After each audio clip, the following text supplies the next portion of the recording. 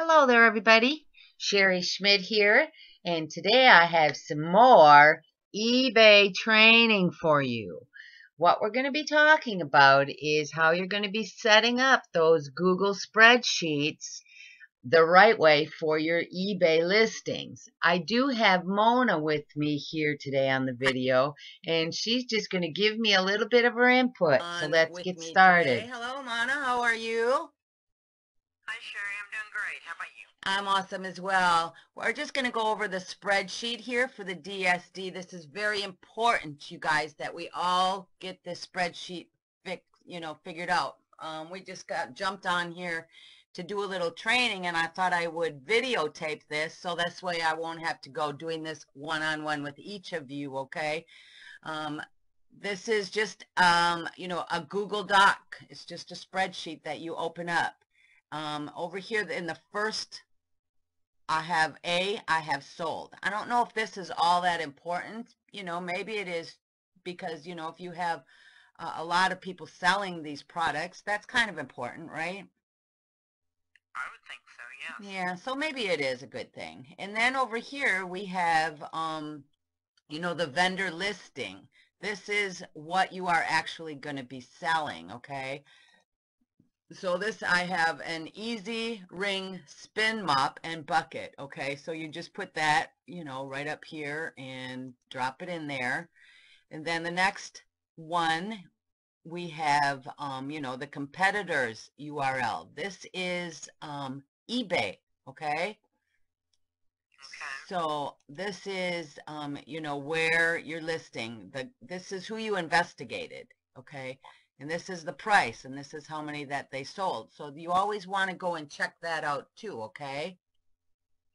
Right. Well, of course, you're going to want to put that in here, okay? Then the next one will be actually, where the Amazon link, where you got your price from.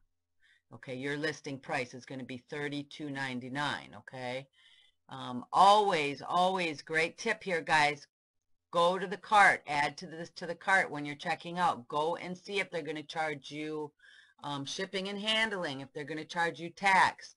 Then when you come back to your spreadsheet, you want to have that over here, okay, what your price is going to be, okay?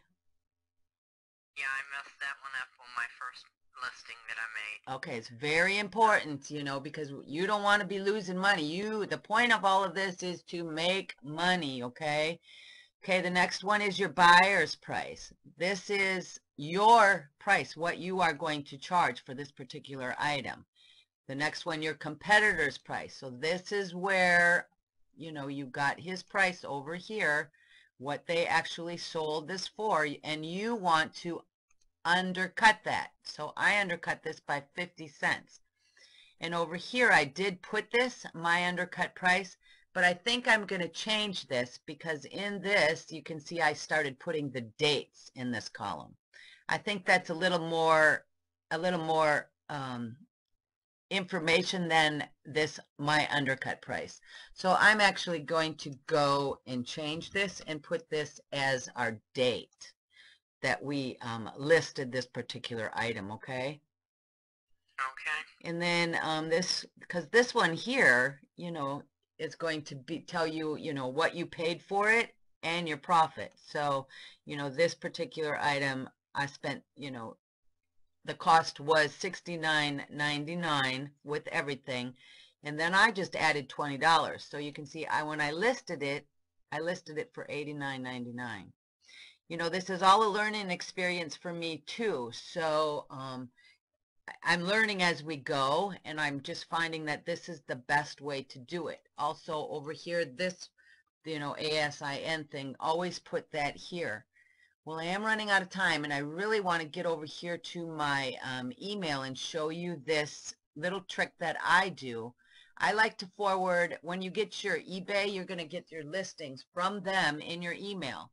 What I do is I forward them back to my email, and I just put this little information in here. You see, I always put the Amazon link, and I put this little code here as well. So then I don't know if you guys are going to be, you know, making offers or accepting offers, but, you know, it's so much easier just to come in here and do this. Well, guys, I hope that this has helped. Has this helped you a little bit, Mona? Yes, ma'am, it has. I thank you very much for the time. Okay, gotta go. Love you guys. Good luck. I'm here for you.